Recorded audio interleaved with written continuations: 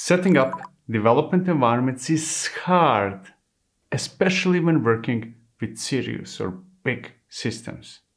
So let's try to make it a bit easier.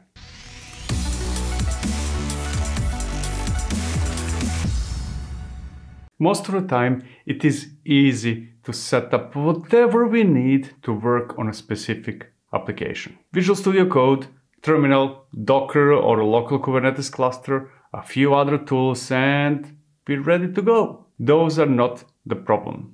I'm sure that every single developer is perfectly capable of setting up everything needed to work on whichever application he or she is working on. Code? Easy. Building binaries and container images? Not a problem. Running tests? Piece of cake.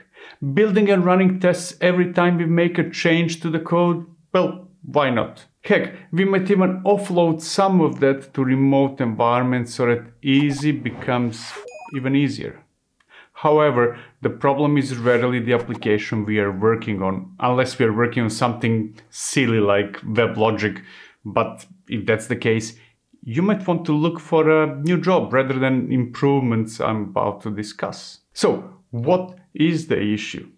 The real problem is everything else. Everything but the app we are working on. You might be working on a backend application that is being used by a separate frontend application. That frontend application might need a few other backend applications to function properly. Each of those backend apps might be making calls to a few other backend apps. Then we might have databases, message queues, caches, and so on and so forth. How do we deal with that? Do we install and maintain all those dependencies locally? If we do, our laptops might crush under a heavy load, and even if that does not happen, we'll be spending most of our time installing, configuring, and maintaining all those dependencies. Remember, it is not a one-time thing. It's a continuous process. All those are changing all the time, and if we run them locally, we'll have to keep up with all those changes. There is a new release of a dependent backend application. Well, upgrade the local instance of it. Database was upgraded, upgrade the local instance of it. Database schema was changed, apply the change to the local instance of the database. You get the point, right? It's hard, and frankly, it's a waste of time. All that time that each of us would need to spend maintaining a copy of a production-like system could be better spent working on the application we're supposed to be working on. That's the real goal here, right? So, what is the alternative? One option is to use production-like environments. You probably have it. You might call it pre-production or staging or something else. It's a cluster where all the apps are running and it is similar to production. We typically use it for testing of one kind or another. However, if we do have such an environment, and if we do develop locally or even remotely, the questions we should ask are: first, how does the app we are working on communicate with the rest of the system? And second, how does the rest of the system communicate with the app we are working on? How are we going to solve those issues? Let's start with the first one, since it is easier to deal with. If the app we are working on needs to talk to another app, we can simply configure our application with the DNS of the one running remotely, right? Well, not really. If we are working locally and the app we want to talk to is remote, we would need to open it to outside traffic. Well, that is okay in some cases, front-end apps being the most obvious example.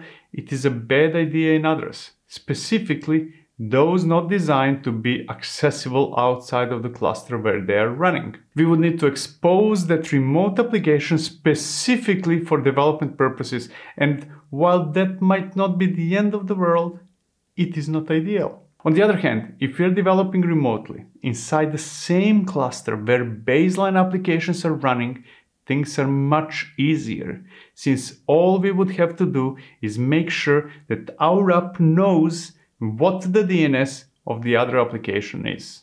So we should just switch to remote development and adopt the tools that help us with that, like, for example, Octeto or Tilt. Well, maybe we should, but let's not rush into that decision until we talk about the second question. So here it goes. How does the rest of the system communicate with the app we are working on? Imagine this situation. We are working on a backend application that requires a database and is accessible through a front-end app. Database? Well, we already discussed that. Front-end app? Well, it's not that easy. If we are developing locally, we cannot easily instruct the front-end application to talk to our local instance of the application.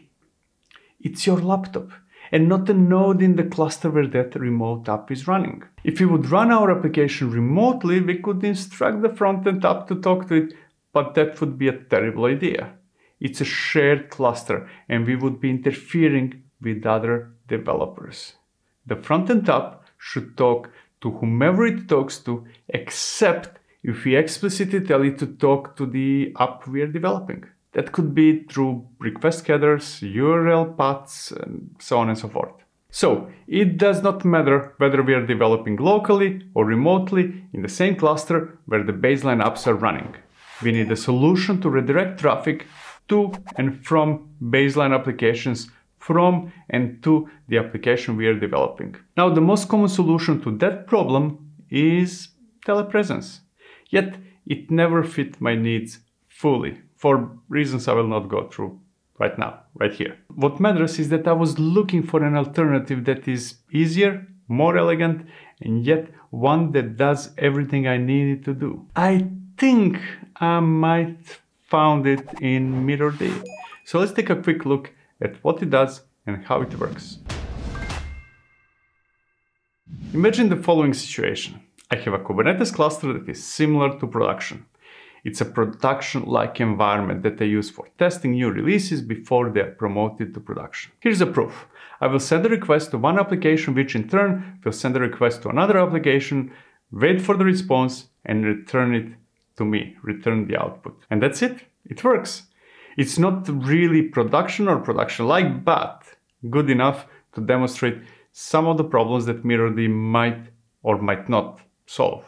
It's a mystery, for now at least. What matters is that there are two applications, Pinger and Silly Demo, each running as two replicas. Now, let me switch to a second terminal session from where I will be developing my application that happens to depend on one of those two apps. So, cd pinger source, and now let's say that I finished writing changes to the code and I want to test them.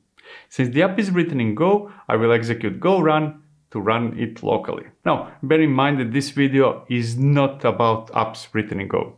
The principles and the solutions should work in almost any other language. Now that my app is running locally, let's see whether I can test it by using curl to send a request to it. Now that over there failed miserably. My application, Pinger, complains that it cannot reach the dependent app Silly Demo. Now, I could run Silly Demo locally as well, but as we already discussed, that would probably mean that I would need to run the whole system locally, and that's not something I want to do. My poor laptop would freak out and I would have to spend more time in management of the local copy of the system than development. Now, let's solve that by instructing my local application to talk to the other apps as if it is running inside the cluster where the rest of the system is running. I'm going to stop my local application from running and run it again, but this time with a twist. So here's what the situation currently is. The remote application Pinger is talking to the remote application Silly Demo running in the same cluster. What I want to do is work on my local application that is mirroring that same application running in the cluster, so when I send a request from my local app, that request should go to the remote application as if my local application is running inside the cluster. So I want to fake it and make my local application behave as if it is running inside the cluster. So I will use MirrorD to exec a local process that targets that same application running in a deployment called Pinger. I will use demo as both the agent and the target namespace and finally, I will instruct mirrord to execute go run command that will run my application in the same way I ran it earlier. You will notice that mirrord is complaining about multi-pod deployments. Apart from my personal note that I believe that it would be enough to see the complaint once instead of so many times, I will ignore it for now. We'll get to it soon. Now, let's see what will happen if I send the same request again. Remember, the request failed before because it could not reach the silly demo application. What will happen now? Let's see. CURL with the same address and voila!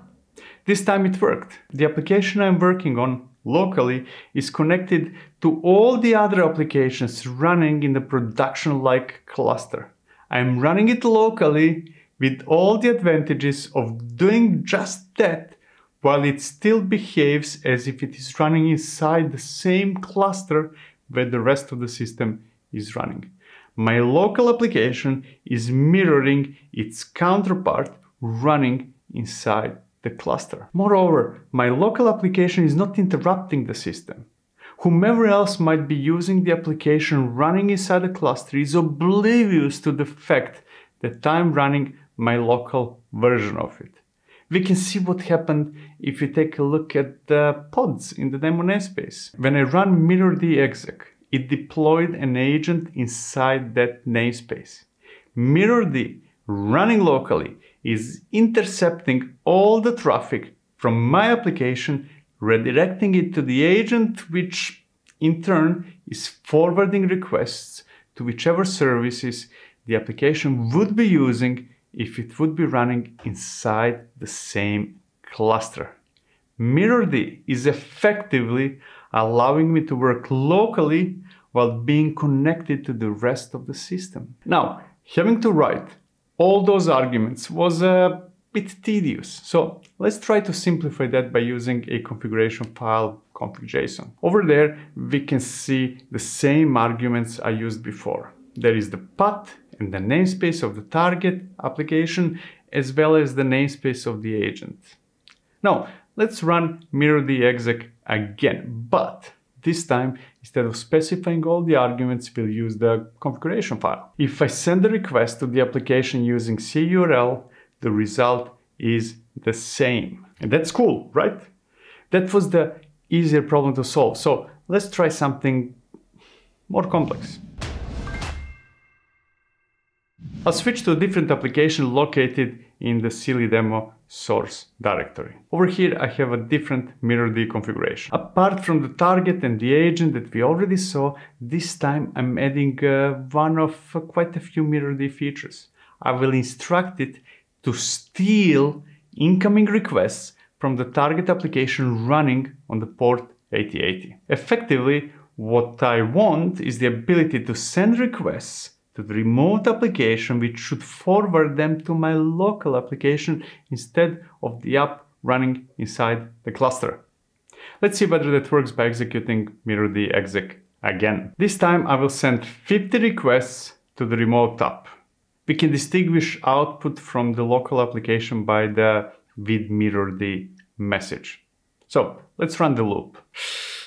The output is strange. Approximately half of the requests were handled by the remote dependency, those without with mirrord message, while the other half of the requests were handled by the local application. I mean, those are the ones that contain with mirrord message. So what's happening? Well, I have two replicas of the remote app, and the free version of mirrord works only on a single pod. Now, that is the intentional limitation of the open source version of mirrord, which we can overcome by using mirrord for themes, which we will discuss later.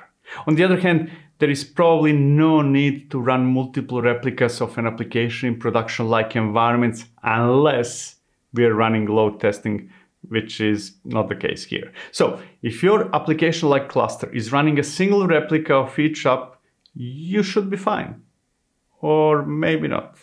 We'll see. There is another issue with the open source version of mirrord. Since mirrord attaches itself to specific pods, it would be interesting to see what happens if those pods are removed by, let's say, a new release. We'll test that by deleting all the pods from the silly demo app. That's not a new release, but the effect is the same. Since those pods are managed by a deployment, it detected that pods are not running and created new ones. Now, let's send another 50 requests to the remote application. This time, MirrorD did not steal any of the requests.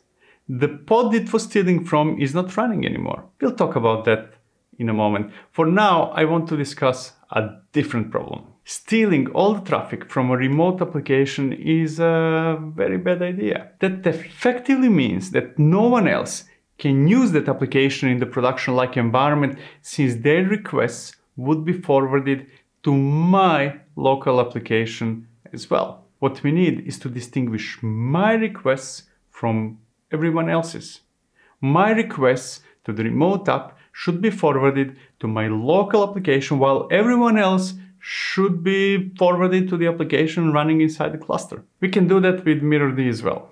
Let's take a look at a better configuration file. This one is almost the same as the previous config. The difference is in the header filter value set to test MirrorD. I'm sure that you can guess what it will do, but let's see it in action nevertheless. Here it goes.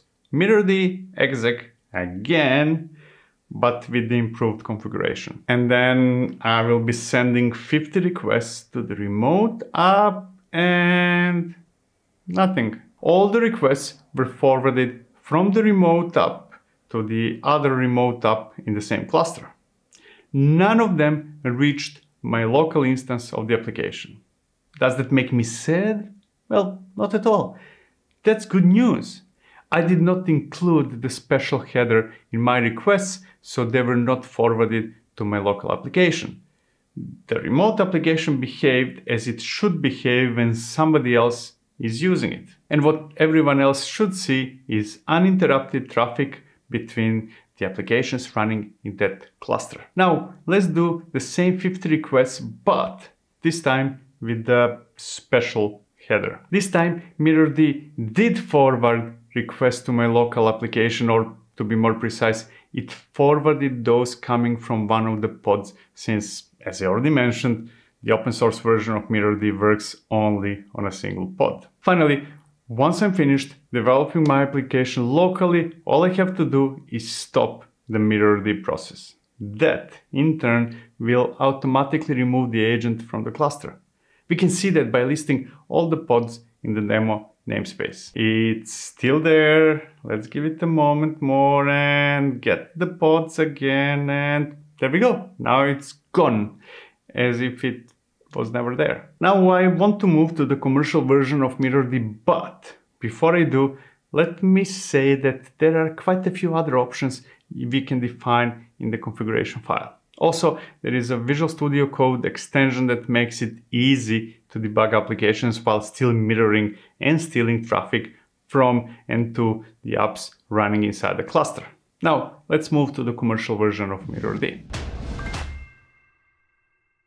MirrorD open source has quite a few issues, many of them caused by omission that can be fixed with a commercial version called MirrorD for Teams. To begin with, MirrorD, the open source version, spins up containers with privileged permissions, which is likely not what you want to do. On top of that, it fails miserably when multiple developers want to work against the same application running in a cluster. Finally, it does not work well with multi-replica deployments. In other words, if you're working solo or there are only a few of you and you do not deploy new releases to the cluster and you have no problem with privileged access, the open source version might be good enough for you. That means that MirrorD is not a good fit for anything but hobby projects or companies with only a few employees. If that's the case, you probably do not have a large-scale system to justify the need for something like MirrorD. What that really means is that the open source version is not a typical project that hopes to be adopted by companies first, and then, once it grows in adoption, to start charging for an enterprise version. You can think of MirrorD as a trial version of the commercial offering, which contains a limited set of capabilities. It is open source and it is free forever, but it is not useful to almost anyone for anything but a single person trying it out before making the decision to purchase the license for the commercial version. So, what's the commercial version of MirrorD? To begin with, it's called MirrorD for Teams. That name suits it well. It is a requirement for any team planning to use it. What does it do? Well, the For Teams edition provides an operator that does the heavy lifting inside the cluster, and it enables teams of any size, more or less, to use MirrorD without any of the before mentioned limitations of the open source version. Now, to be clear, those are my best guesses. MirrorD for Teams is in a closed beta at the time of this recording, and it might change by the time it goes GA. Moreover, there is no information about the pricing nor even whether it is commercial. So, for all I know, it might be free as well, even though I don't think that's very likely. Anyways, if you feel that MirrorD might be a good fit for your organization, I strongly suggest joining the beta program, or if it went GA by the time you're watching this video, to get the commercial version. Okay, now that we went through both the open source and the commercial versions of MirrorD, we're ready to talk about pros and cons, or cons and pros, and see whether you should use it. Let me start by saying that MirrorD is a direct competitor to telepresence.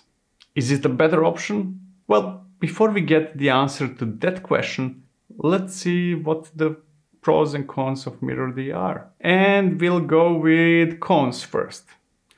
Let me start with the most obvious negative point to MirrorD. Documentation is bad. The quick start does not show what the main features of MirrorD are. It does not even mention stealing traffic, which from my perspective is the star feature of the project. Configuration section is going all over the place and contains quite a few pieces of incorrect information. I could go on and on and on with the problems related to docs, but I won't, because you get the point, right? It's bad. Now, this is a project in an early stage, and documentation is often something that gets improved later. So I expect it to get improved soon. Heck, by the time you're watching this video, and given sufficient pressure to MirrorD team, it should be much better by now. So documentation is hopefully a temporary problem. A bigger issue is that open source version of the project is useless for anything but a single person to try it out before deciding to purchase the commercial version. Open source version is not something I would recommend to anyone planning to use it seriously. Now, let's switch around and go towards pros, the good things. And the first one is that if I ignore the deficiencies of the open source version and I focus only on MirrorD for Teams, I can safely say that it is the most elegant solution of the kind that I've seen so far. MirrorD for Teams is a great product. It is very easy to use, assuming that you figure out how it works in the first place through the docs. It does what it's supposed to do, it does not waste more resources than needed, and so on and so forth. So the first and the only pro is that it is great, as long as you don't use the open source version. All in all, MirrorD open source is not something I would recommend to anyone unless you want to try it out before purchasing the commercial version. Now, if you do want to get MirrorD for Teams, the commercial version, I can safely say that it is a great product and that you should get it. Thank you for watching. See you in the next one. Cheers.